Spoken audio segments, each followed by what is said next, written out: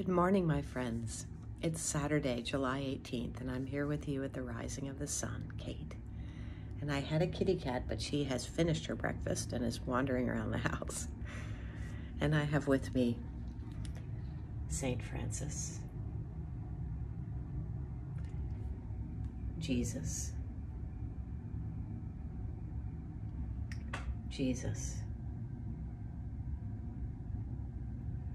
and Mary and the baby.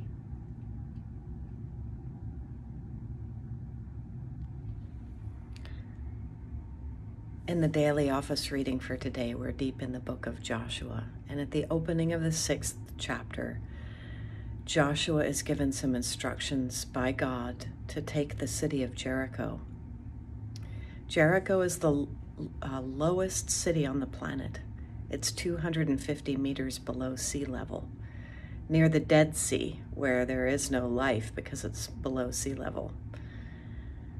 And in an interesting set of instructions, God tells Joshua to take the Israelite people and the troops and to march around the city in groups of 7. It's really an antithesis of the creation story. So for 6 days, Joshua and the people march around blowing ram's horns, and on the 7th day, they march around 7 times and the city walls fall. It's the antithesis of the creation story. A 7-day destruction of a town so that some new town can be born. It's confusing, isn't it, that God would call a people to invade a land? Was it really that understanding? Was that God? Certainly it was what God was telling them at the time, what they could understand. Love for them meant God would be on their side in war because everyone was fighting and there wasn't enough water and there wasn't enough land. So for them, the highest form of love was God fighting for them, destroying for them.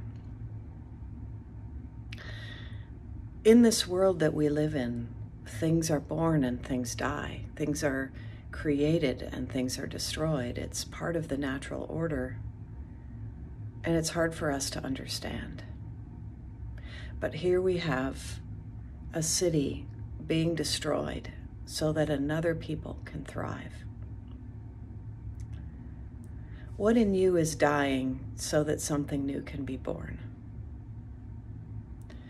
In this time of pandemic, we find ourselves struggling in ways we've never struggled before, having to let go of things that we've never had to let go of before, having to let things die so that new things can be born. What is it in your life that you need to let go of? What needs to die so that new life can be born? Is it your busyness? Is it your sense that you have to accomplish something every day? Is it your relationship with someone that needs to be let go? Whatever it is, it's not always a bad thing to let something go, to let it die. Sometimes new life comes that way. Let us pray. Almighty God, in this strange and unprecedented time, we come to you with so many questions. Who are you calling us to become? Why are we having to suffer in this way?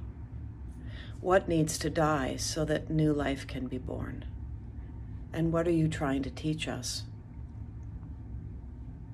Help us to use this time of pandemic not as a time to be punished, but as a time to seize growth. Help us to grow in new and unprecedented ways as a human race, to become wiser, to have reverence for this world that you have made and for one another. We ask you to bless those who are ill, those who are suffering, those who care for them. those who are dying and those who are born. Bless the sick, Lord Christ.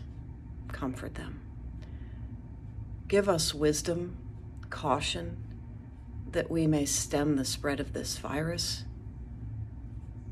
Give our researchers the intelligence and insight to develop a vaccine. And move with us, Lord, through this period of death and rebirth, so that we may emerge closer to you, full of reverence for all that you have made. This we pray in the name of Jesus, your Son. Amen. Have a great day. God bless you.